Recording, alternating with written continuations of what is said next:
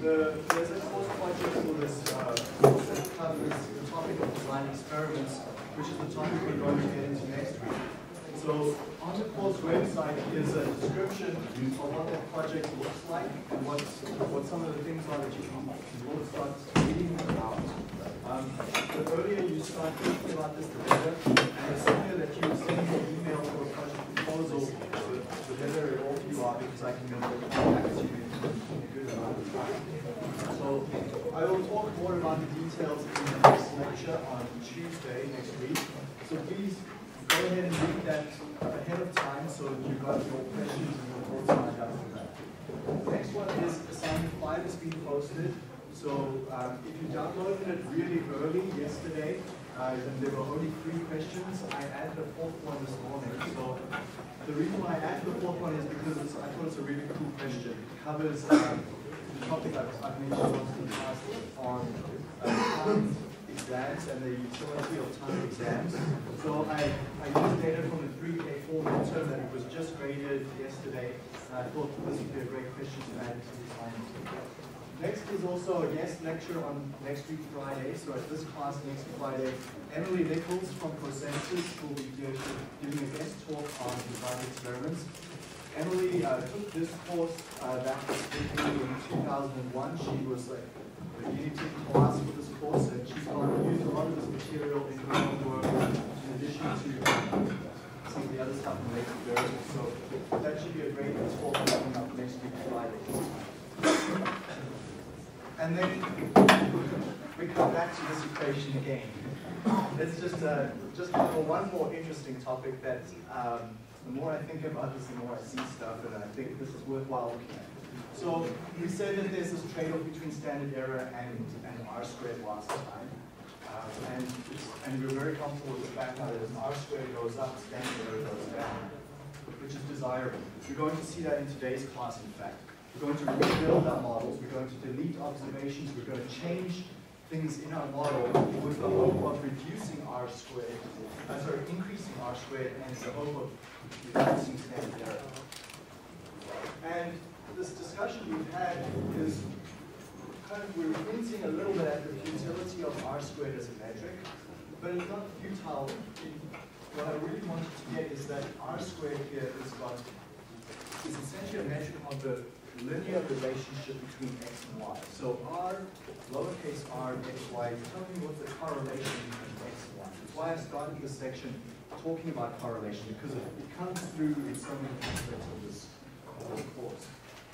But one thing I wanted to point out to you, and this might be something that's really will and should surprise you, is the following. When you calculate r squared, you go ahead and you calculate for, let's take this case that we were looking at last class, we were using the millivolts on a thermocouple to predict temperature.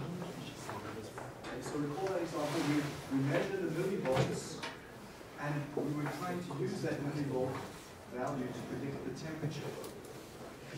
Now, really, really interesting about R squared is if I go and switch my x and y variables around, what do I get?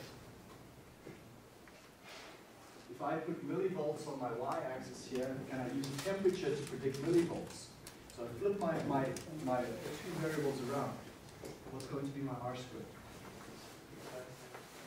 The exact same value. Isn't that just crazy? If you flip your 2 variables around, you get the same R squared. Okay, so it points out a very unusual aspect of R squared. It's again coming back to this thing, is R squared really useful to judge the prediction ability of your model? Well, if I'm able to flip my x and y variables around and I get the same value, really what am I predicting from what? Okay? You can't do that with the standard error. If I flip my x and y variables around, the standard error is totally different, because the standard error has the units of the y-axis, so the units of the thing you're trying to predict. Okay, so in this case, if I flip temperature and millivolts around, standard error now has units of millivolts. And this equation tells me and shows me quite clearly why, when I switch x and y around, I will not get the same standard error. R squared will be the same, N will be the same, K will be the same, but it's this guy over here that's not going to be the same. TSS, recall, is the sum of yi minus y1 squared. Okay, so if I flip x and y around, this term over here changes. Right?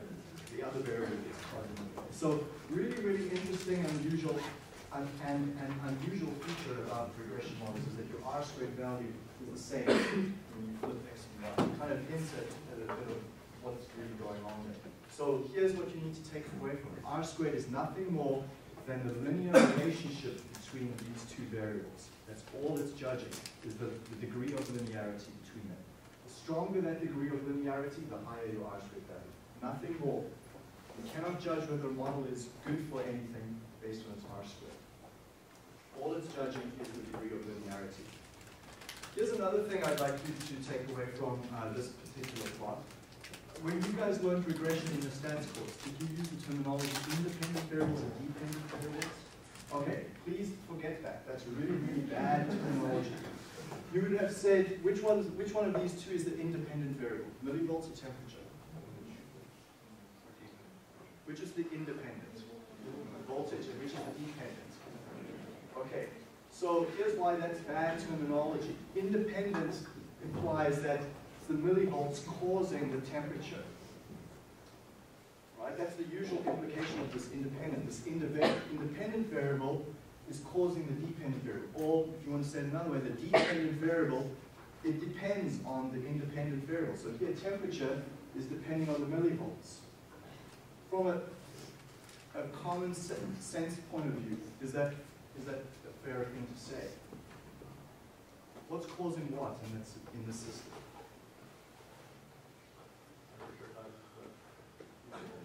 Temperature is causing the change in the millivolts that you're measuring. Okay, so in this case, from an implementation point of view, temperature is the thing that's independent, causing a change in the millivolts. So that type of terminology is really counterintuitive in many situations. What's independent and what's dependent doesn't match with what's going on in reality. So let's not use that confusing terminology. Let's just simply say, recognize that when I'm doing something along the lines of temperature is equal to V0 plus V1 times my voltage, let's just call this my input variable, and let's just call this my output. And recognize that all that we've got here is a black box that simply connects, takes my input in, and spits out an output for me. So it's simply nothing more than just a model. So in modeling terminology, let's just use inputs and outputs. Let's not use independent and dependent, because very often what's independent is not really what's independent in practice. So it's really bad terminology. Again, it just comes from people who are not really thinking of what they're doing. So that's what I wanted to cover there. Here's another good example of that. Are the cameras causing deaths, or are the deaths causing cameras?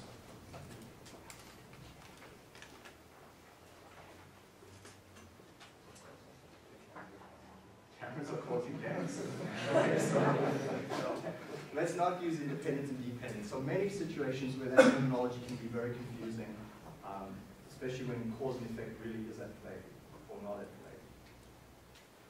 So today's class, really, what I'm going to cover here is we're going to look at some of these assumptions that we mentioned earlier on. And essentially, we won't go into too many details, because when we go into looking at by how much these assumptions break down and what their effect is on the model is really a whole topic on itself. It can easily be a full course on going into the analysis and the mathematics behind it. So what I will do, however, is we'll look at some of these assumptions in some very high-level detail. And the reason for that is because at the end of the day, least squared is pretty robust to violations of these assumptions. And that's why it works so well. You may not have realized that all these assumptions are required to use a least squares model, and in many of your models that you've built in the past, from your lab reports and so forth, they've probably violated one or more of those assumptions quite significantly. Yet the least squares model has been of some use. So we use this term that the model is robust. And there's a whole study in the stats world of levels of robustness and looking at that. So we won't go into those details, but we will cover a few of the concepts. I'll just show you a few examples. So the reason why we want those models, why we want those assumptions to hold is when those assumptions hold, we can state the following. We can get the variance of my intercept, the variance of my slope, and the variances of y. Or in other words, the variance of my residual, which is the standard error. So these, we first actually need to calculate the standard error. That goes into this equation up here, which is my variance of E1. And standard error also goes up into the first equation to give me the variance of my intercept. So if those assumptions hold, then those variances are accurate reflections of the true population variances. Okay, so this is why we want these assumptions to hold. The moment they hold, we've got accurate estimates of the variances, and then I can go ahead to the next step and calculate confidence intervals for B0 and B1. So we kind of look at it a bit the opposite way around. Last class we looked at deriving those confidence intervals. This time we're saying, well, a number of assumptions were made. What are they, and what happens when they break down?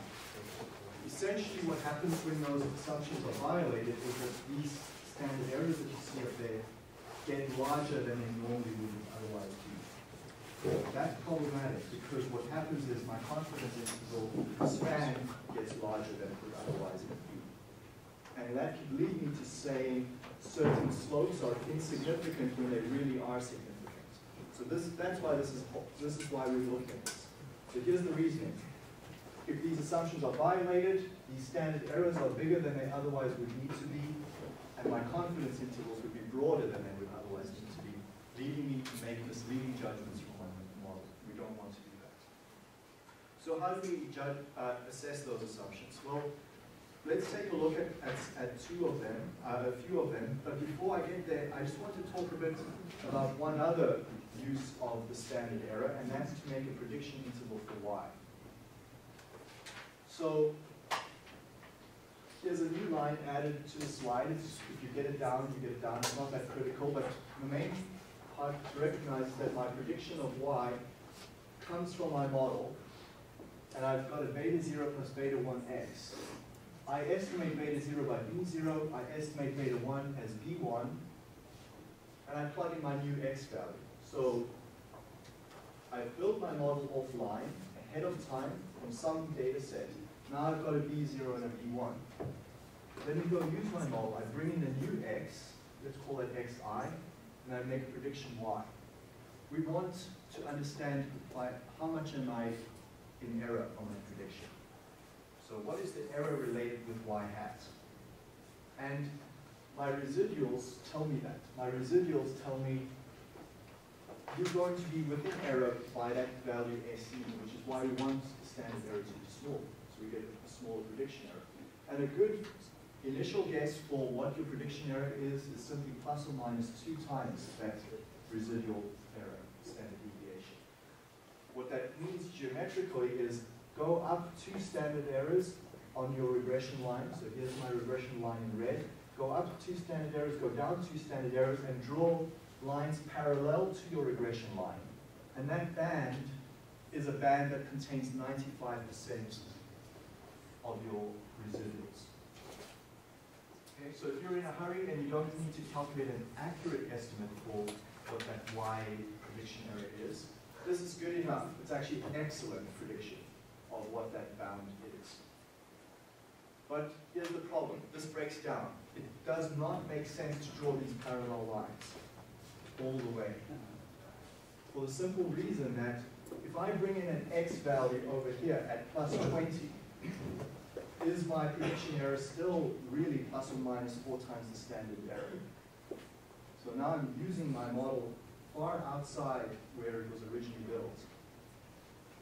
It's really not sensible to say that my prediction error band is still 4 standard errors up and down all the way as I go up and up with x, or as I go lower and lower with x. This bound should also not stay. We expect these bounds to get broader and broader the further we get away from where our model was built. So having parallel bands is good enough as long as we're in the region where our model was built. But far away from my model space, it's not sensible for those bands to still remain parallel. We must, and we expect a broadening of those error bands. So a more appropriate derivation is in the course textbook. Let's not go through that, it's pretty messy, and the end result is the following. But it still gets me a good estimate. That previous one still gets me a good estimate. Let's take a look. The true variance of the predicted y, given a new x. So I want to predict yi. I'm given a new xi. Take my xi that I want to predict from, subtract the mean, square that. This denominator term, notice it sums over j. It's not summing over I. It's an important distinction here. This denominator term is the summation of your raw data that you used to build the model originally. So every data point you used originally, those n data points, subtract them from the mean, square them. What's this guy? The denominator? It's a variance. It's a scalar multiple of the variance of your raw x data. So we're seeing this term come again. You saw it last class, we're seeing it now again. So this is a constant. It's fixed for a given data set. xi, this numerator term, is different. Every time for a different xi value, you subtract it from its mean and square it. This means that if in the previous example I wanted to calculate the prediction interval when x was 20, so up here I wanted to check my prediction interval when x was 20, that is the value for xi that I go and use. Subtract it from the mean of my data set, divided through by this constant variance multiple, plus 1 over n, plus 1, then multiplied by the model standard error. So when you add a new xi, you update xj and n? No, this is, the model's built, the model is fixed. So you've got your n data points that you used originally. Now you're simply going to reuse your model over and over in the future. Every time you use your model in the future, new xi, new xi, new xi. You make your prediction of what the variance of yi is. So your denominator term will essentially be a constant. Denominator is constant. Once you've built your model, that term is fixed, it remains fixed. Okay, so you can calculate everything in this expression ahead of time, except obviously xi, which is your new value that you're predicting. So you can see that when we make that approximation that of plus or minus 2 times standard errors here in the previous slide, all I've done is I've ignored this terms over here. I've set this all to 0, and I've said that that's approximately, or it is 0, and I've just used standard error. Okay? So what this equation is doing is saying, well, no, the standard error isn't that. It's a little bit larger than you think. You add this term to it, and this will blow this up. So if anything, just using standard error only as your plus or minus 2 times standard error is an underestimate of your prediction error. This is always going to make it bigger than what you think. Interestingly, the minimum value that you can get here for this variance is when xi is equal to x bar. Okay, so the minimum prediction error that you get is when your new x is at the center point of the original model. Every x away from that, above or below, is going to inflate this and make this get larger and larger. So what you end up with is a quadratic shape. It's a quadratic expression up there, and it shows that your prediction error gets wider and wider as one moves away from the model center. So if you look at this, it's not very clear, the quadratic nature of it, unfortunately. It's hard to illustrate this. It's such a weak quadratic function that it looks almost linear from the back of the class. But there is a bit of a curvature to the lines, and they get more pronounced as you get further and further away. Okay, so the midpoint is here by the star, x bar. That is the point where these 2 lines are the closest together. After that, they deviate and get further and further apart. That's the accurate estimate for y. And because it's such a weak quadratic function, it's good enough as a first guess to simply use plus or minus 2 standard errors and just go ahead with parallel lines. Is that clear? Is that the same equation that was used in the experiment? For QQ plots? No. QQ plots are those confidence intervals are calculated in the game. This is a pretty messy derivation to get to that point. It's in the course notes as well. Okay, so what I'll move on to next is let's take a look at when those assumptions break down. And it will lead to an investigation on data transformations. We'll look at a bit at leverage, outliers, influence, and discrepancy. What do those four words mean? We'll look at that in the next class or two, and then linear regression, when we've got multiple next. So the first one key assumption is we have to assume our residuals are normally distributed. And if they're not normally distributed, what happens is that standard error gets larger than it would otherwise be. So very, very easy to detect this one. The only way to detect reliably is a QQ plot. Do not look at a histogram of your residuals. You often see this advice given in textbooks, is look at your histogram of the residuals. If that histogram looks normally distributed, you're okay. But the truth is, the human eye cannot pick up heavy tails. And it's the heavy tails that cause you to overestimate what standard error is. So we cannot pick up heavy tails very well by our eye, nor can we plot data in time series order and pick up normally distributed values either. I proved this to you in a previous class where I had data that was not normally distributed, and it very much looks normal on the time ordered plot, but it's not. So don't rely on your eye in a histogram or in a time series order. Only a QQ plot is a reliable way. So very easy to check, but it's not something that people often do. Yet it's pretty trivial. So what we do then, if we do detect points lying outside the confidence bounds on the QQ plot, we remove them, that's one option, or we transform the Y variable. So I'll show an example of that next. Or we can go and add additional terms to the model. We'll see that's why we look at multiple regression later on, is because that's one way that we can get our errors to be normally distributed. I cannot stress this enough, actually. The residuals are the most important part of the model. Counterintuitive. You would think that the most important part of your model are this slope and this coefficient, the two things you've gone and calculated. But I will argue in every data analysis case that the residuals are your most important piece of information that you want to investigate. What is it that you want to see in the residuals?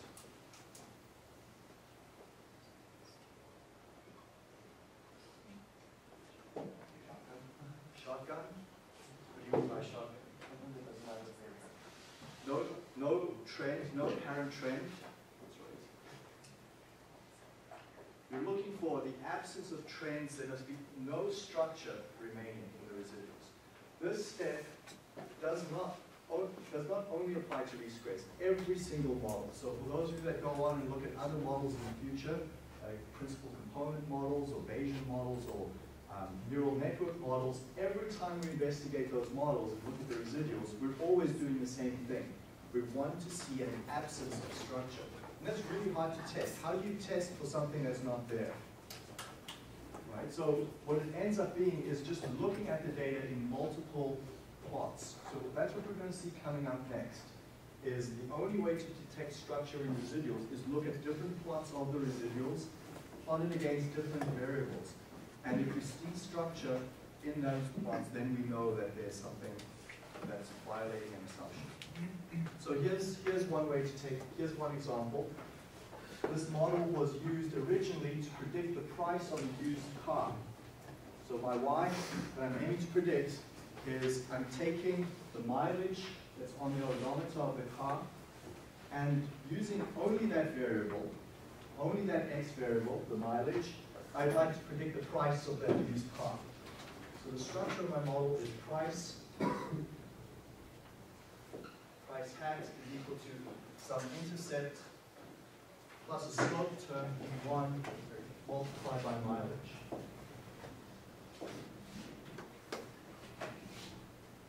And we compute the residuals, so I plot EI is equal to price known, so I know what the price of the car is when it's actually sold, minus the predicted price from the model, price hat.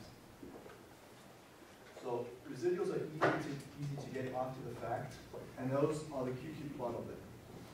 What stands out in the QQ plot is this very, very heavy tail. So notice this leaves the bounds, forming very many cars over here, leaves the bounds. But over here we also see a fairly substantial cluster. And when we go and investigate those clusters, those cars up there are all Cadillac convertibles in the data set. Forget how many data points there were in this data set. I can post them on the course website. It's an interesting one. There's multiple variables in the data set, but if I only choose to use mileage to predict the price, I see the Cadillac standing out there quite significantly. So with the Cadillac observations remaining in the data set, my standard error is $9,700. So that's telling me my prediction error on the car price is pretty wide. If I go delete those rows, those couple of rows corresponding to Cadillacs, I get a slightly revised slope coefficient. Does this coefficient make sense? Purely on the sign. Does it make sense? Yeah, the price goes down. Let's go down, so that's a good thing. But notice what's happened. So we've gone from a more substantial decrease in price per unit mileage down to something smaller. So the Cadillacs now have don't have influence on the model. This curve becomes slightly more normally distributed. We still have this tail to deal with, but the upper end now is not so distorted anymore. My standard error has been reduced, and my confidence interval has shrunk inward, therefore P1 slope coefficient. So this data set, you will never actually get a perfectly set of normally distributed errors, because there's so much more to influencing the price of a used car than just the mileage. Right? So that's this next aspect, this other aspect that I had up here. When we're dealing with, I've done one thing. I've removed outlying observations. But there's several other things I could do to transform the Y variable. I could look at predicting not the price, but I could predict the log of the price, or the square root of the price. That may make my residuals more normally distributed. But here is a third aspect which we'll come to later on, is add additional explanatory terms. So in that model, to get the residuals more normally distributed, you have to go add in some of the other columns that were in the data set, like the number of doors on the car. This is an important variable. That helps to explain the price of the used car. Here's another example. So before, here's my residuals from a particular model. Now, there's a bit of curvature that you start to notice here. So we see a bit of a bow shape in those residuals. What I can do is I can apply a square root transformation on Y. So what I say in R is I say square root of Y predicting X LN. So you simply type that into R. Give me the linear model with the square root of Y. I want to describe the square root of Y by X, or regress the square root of Y onto X, is what that's saying. So you don't do anything new in R.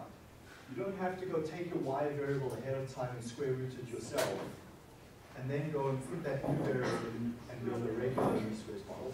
In R, it's very flexible. You simply tell it what the transformation is on X. It will take care of all the mechanics internally. It will spit out a regression coefficient for you that's now essentially a model of Y is equal to B0 plus B1X. And you can go and interpret these regression coefficients and the confidence intervals for them in the regular way. So this is why it's so important to understand that output from the R function, from the Ln function, because when we go and start to do these modifications now, everything else is interpreted in the same way. There's nothing new required on your side. So if you figure it out once, you've done it for all these possibilities that are going to come from the future. Okay, so that's an important transformation. Sometimes I just also wanted to point out one other interesting transformation that always comes up, people ask me about, is how can I get R to fit me a linear model where the intercept is forced to 0? In many instances, you know the intercept is 0 from a first principles point of view.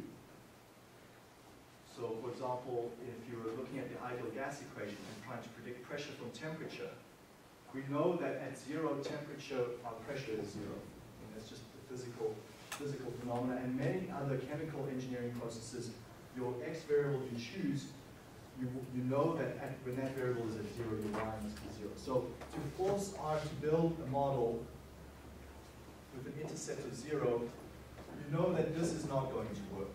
You know that R is going to always fit an intercept there for you. So to force it to 0, you simply say x plus 0. That will force the intercept to 0. Okay, so this will force y is equal to b1x. Essentially, that's it. So that's something that's good to know since we're talking about R and transformations.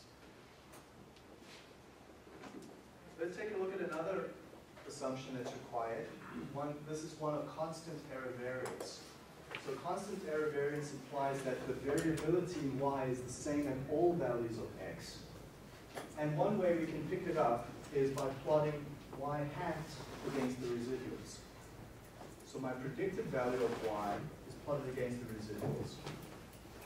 If I've got constant error variance, I should see these residuals staying roughly in the same band. Non-constant error variance most often shows up with a fan shape. So we're seeing this in this particular instance. My residuals get broader and broader as my predicted value of y gets larger. So this is an example of non-constant error variance over there on the right-hand side. Again, you have to be pretty extreme with non-constant error variance for it to really break down the least squares model. Pretty extreme, by that I mean your variance needs to span almost about 3 to 5 times from the one edge to the other edge before that becomes a problem. So again, extremely robust to that assumption. So several ways of detecting it. Plot y hat against the residuals as shown in the previous slide. Or plot x against the residuals. So either one of those two, y hat or x, plotted against the residuals should show that up. And you look for fan shapes or unusual regions of non-constant variance. Now we can counteract that. If it's a problem, we can use weighted least squares, where we say, well, if my residual is large, I'm going to down-weight it. So you make your weights here, W, inversely proportional to the error, or inversely proportional to the variance of those errors. So you tell the model when fitting it, we normally just minimize the sum of squares of the residuals, where each W here is 1. So you give equal weight to each residual. Now we say, well, let me down-weight high residuals and up-weight small residuals, and that will even it out. And so if you want the details of that, Draper and Smith is a good reference to look at that. But we won't get into this particular topic. R does this, again, for you very easily. You just give it a vector of weights, and it will go do all the calculations for you. Here's another issue that often comes up in engineering processes, so let's talk about this one a bit more. We need independence between our data points, so our central limit theorem holds. And that central limit theorem is what was used in the confidence intervals. So most of our processes as engineers are very, very slow moving. Bioreactors, even petrochemical plants, food processing, all these systems are very, very slow. Very, very likely you're going to encounter autocorrelated data. And I still insist that we shortchange our undergrads by not looking at a course on time series analysis at the undergrad level. But if you are interested in that and willing to self-study of it, the Chatfield book is highly recommended. But let's talk about one topic on autocorrelated data that can really show how easy it is to pick this up. Again, R has all the built-in functionality here. So let's understand what I mean by this. So if I take my data set here, here's X and Y. Let's assume I don't know whether there's autocorrelation or not. I've just collected this data X and Y and I've built that predictive model and it looks pretty good. But when I go plot my residuals now in time order, I see a problem here.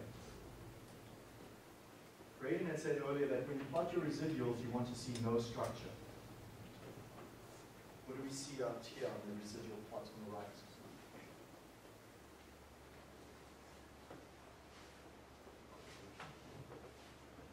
correlation between successive observations. So around time 60 to 80, all of these residuals are negative. And around time 40 to 60, all my residuals are positive. Here's another region, here's another region. So very, very structured. There's no way you can say that that's a random collection of residuals. So here's one way to pick it up in R. Let me talk a bit about how this data was created. And even though this data was created synthetically, pretty much any data set you take from a company, you can easily find this as a realistic example. So what happened here is that this data comes from the fact that x, I plus 1 is equal to this constant phi, xi plus some error. So this is how the data was created behind the scenes. My x values for this subsequent x value is a strong function of the previous x value. And in this first illustration over there, that phi was 0.95. So there's a 95% relationship between subsequent from one x to the other.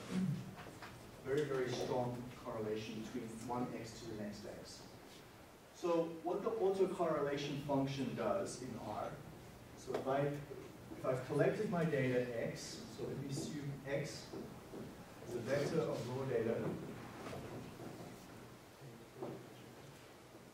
what I can do in R is I can just use the function called ACA, autocorrelation function, and give it the vector x.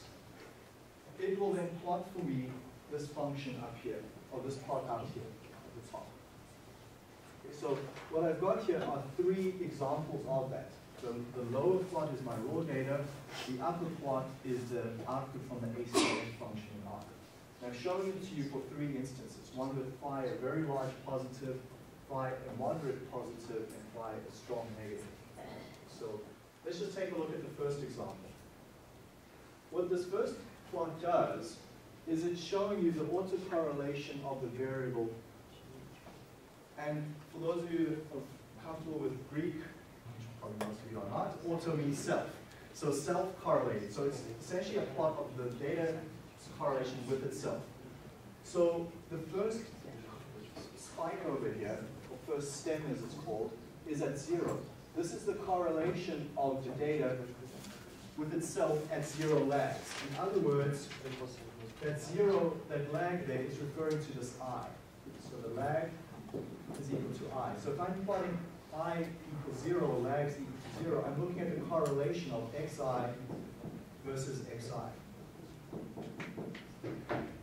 And so that's essentially it's plotting R squared, plotting R of xi against xi, which is by definition going to be 1. So that first spike at 0 lags has height of 1. The next spike at lag 1 is plotting R of xi plus 1 against xi. So that's the correlation of the xi plus 1 vector against xi. So essentially it comes down to plotting xi on my one axis and xi plus 1 on the next axis. And I'm simply looking at the strength of that relationship there. And I'm recording what this correlation coefficient R, just call it the correlation coefficient between this xi quantity and xi plus 1. So it's going to be a number that's in this case around 0.95, for example. Then I go to the next lag, lag 2, lag 3, lag 4, and I'm plotting each stem corresponds to the successive amount of correlation. Okay, so what we see here is that the data points in this process are autocorrelated to a significant degree up to 16, 17 lags. So a data point now has a strong relationship to a data point 10, 12, 14, 15 samples later. It's only at about the 16th or 17th sample that those data points become independent of each other. Okay, so that's the key insight here. We want to find the point where our data are independent of each other. We know that lack of independence is a problem. Well, how can I detect it? I can use an autocorrelation plot. How do I know my data are independent? If in the autocorrelation plot, the only significant lag is the one at 0. The lag at time step 1 should be insignificant, and then I know my data are independent of each other. So here I've got a small lag. There's only a 30% relationship between one observation and the next. I see that only the data point 1 lag away is related to the previous one. After that, these spikes are essentially random noise. If my autocorrelation is strongly negative, that in raw data form is a plot that often oscillates like that, indicating that one observation is negatively correlated to the next and then so forth. So you get this flip-flopping.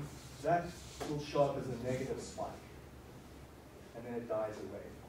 Okay, so the autocorrelation plot is a phenomenally powerful plot to see how many samples does it take before one observation is unrelated to the next observation. What do those blue dash lines represent? The blue dash lines are theoretical confidence bounds that show when there's no correlation anymore. There will always be some measure of correlation. Give me any two vectors, there'll always be a non-zero correlation, except for specially constructed. But any two random data vectors, you'll always get some measure of correlation. So those blue bands tell you where that starts to become significant at a certain level of confidence. So simply recognize then that this is saying my process is very strongly correlated up to about the 15th, 16th lag. That means that if I need independent data, and I've got my raw column of X, simply go to your X data set and sample every 17th row and throw away the intermediate data. Okay. Then you're guaranteed to have independent variables, or independent observations, I should say. Excellent tool for subgroups, because one of the issues we wanted in our Shewhart charts was what is the size of our subgroups that are needed so that they're independent of each other. This is telling how far we need to skip over to get that independence. A really, really easy to use function, ACF, and it's doing something behind the scenes that you already understand. All it's doing is it's calculating the correlation between the same column of numbers at successive shifts or successive lags. There is another way to test it. It's called the Durbin-Watson test. Again, that is left for you to read if you're interested in that sort of topic. So we know that we've removed the independence from our system when the autocorrelation of Y and the autocorrelation of the residuals shows no significant lags, except for lag 0. Lag 0 will always be 100% correlated. All the other lags should be within those constants. You said it's like when you do the anthem, you take all the 7 units and or the flow, you don't know why you can just average those. Why can't you just average that? Because then you still, I guess. So yeah, the problem is with averaging is you're creating a smearing effect. So you're just blending a whole lot of data together, and then the risk is that your predictions from that smear data are going to be very, very weak and rather from real data. But averaging does work in certain instances. But in this case, I wouldn't smear so many points together. Then, just to end off with this topic here of putting out the fact that we have to assume that our model is linear. Now we know also that as engineers, over a large enough span, non-linearity starts to kick in for most of our systems. So the ideal gas flow is a good example of that. Over most ranges of temperature and pressure, we can have a linear relationship between those two variables. But at extremes, that linearity breaks down. We have to start accounting for it. But let's recognize that the assumption of linearity is often good enough. So here's an instance where my model has a quadratic relationship between x and y. But if I'm only interested in using it over this region here in the center, that linear assumption, so when I build this linear model, is going to be a fair approximation.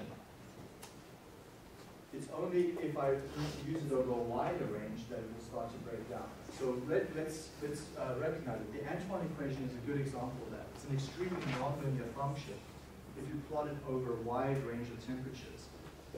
But over a small range, which is typical of most chemical processes, it behaves in a linear fashion, which is why it works so well as a predictive sensor in many companies. They'll simply implement it as a linear model in that range because it works good enough. We're not operating our plants over a very wide range. By definition, we want our chemical processes to operate over a narrow, stable region of operation. So it's only when we go to extremes that that model breaks down. And if we're operating in an extreme, we've got bigger things to be worrying about than our model's linearity. So let's use this fact to our advantage and recognize we don't always need to apply transformations to our data. Very, very easy to detect nonlinearity. Again, here, multiple plots, as I said. We're going to plot y hat against the residuals, or x against the residuals. So let's take this example, which I constructed to have a quadratic relationship between x and y. So we can already start to see that my linear model breaks down, without even looking at these subsequent plots. Just the raw data of x against y shows me some nonlinearity. So I've already got that as a warning sign. But it shows up more dramatically when I plot x against the residuals, as I've suggested up there, or y hat against the residuals. I'll very clearly see this quadratic shape show up, telling me that I've got some significant nonlinearity. How do I deal with it? Well, one way is to do nonlinear least squares, where I build a nonlinear model. So I'm not going to go through this detail. It's really, I put in your notes there that it's too complicated for this course. It's not too complicated for this course. You could easily understand it, and it was in fact taught for many years at the 4th grade level. But it's really too much to go into for the time we have available. Furthermore, R does it pretty much automatically for you. So you can build these nonlinear models pretty much without any additional work. Here is another alternative of dealing with it that is more suitable, and you've probably been made aware of this from previous courses, is to take a transformation of x or y, and then build a model on that transformed variable. So what I mean by that is take your original x variable and you raise it to the power of p. And then you use that transformed variable as your raw x. So instead of using your raw x here, you use this and send that into your least squares model. Now, that power p can be pretty generic. It can be a positive value or it can be a negative value. So if I go to higher powers, I'm obviously going to quadratic transformations, squared transformations, cubic transformations. But if I go down to 0.5s to fractional values, I'm taking quadratics and so forth. And the log transform can be approximated as p to the power 0 in terms of its severity. So as p gets larger and larger, I'm going to make a more severe transformation. As p gets more and more negative, I'm again making a more severe transformation. The log transformation, while clearly p to the 0 here is going to be a nonsensical transformation, I'm just going to get 1s coming out of it. But in terms of severity, the log transformation fits somewhere between a p of plus 0.5 and a p of minus 0.5 in terms of how severely it can move the data around. You know what? Guess and check. Guess and check. So you put in a p-value, you look at the structure in this plot over here. Has that structure gone away? Then you make a successful transformation. If it's still remaining there, you go to more and more aggressive keys. We call this the ladder of transformations. You go up with keys, or you keep going down until you get to 0.